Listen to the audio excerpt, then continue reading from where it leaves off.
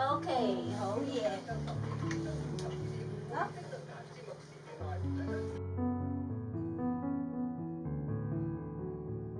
Oh, my mom is Susan Toy. She met my dad in Hong Kong and they got married and they have 4 kids.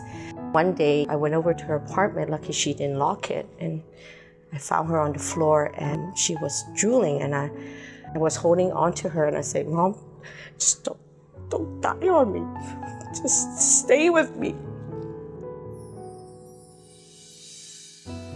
The doctor said there's no way your mom able to walk again. She would be like a ceiling lift, like she needs people transfer her to a wheelchair or anything. The social worker wants us to release her to the care home.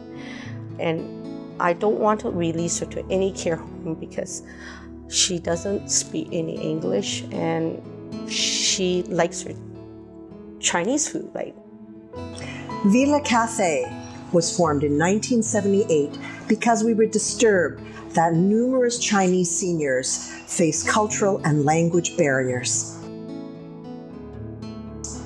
We wanted to create a home for them, a place where we could provide a culturally sensitive option and ensure that they would be cared for with love, respect, and dignity.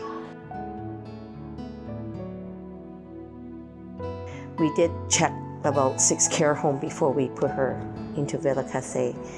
And after she came here, she was very happy because she likes the food, and then there's people who talk to her own language, and that helps a lot.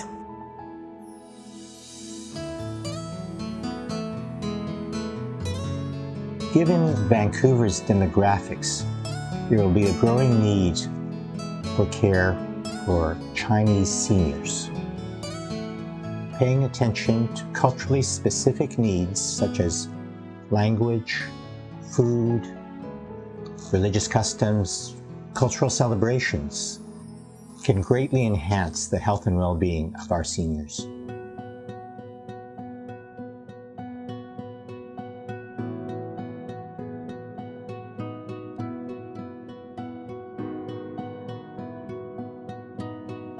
We urgently need philanthropy to significantly transform residential care for our seniors. We want to de-institutionalize our care home and not only how staff cares for the seniors, but also the physical environment to create a true sense of home for seniors.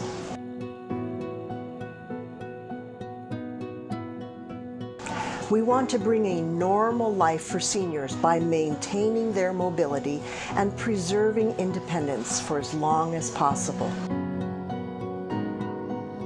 Villa Cathay is different. It's like a family.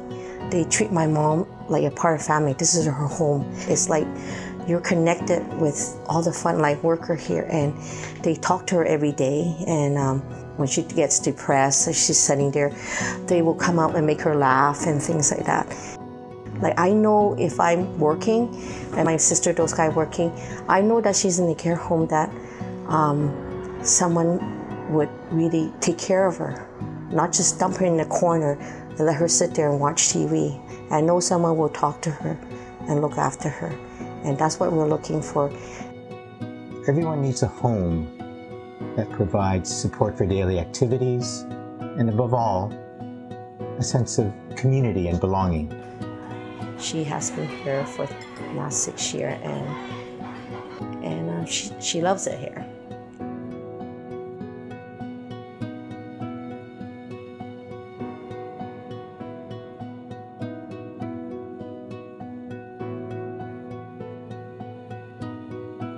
Great senior care will benefit each of us, and we need to start building better senior care today.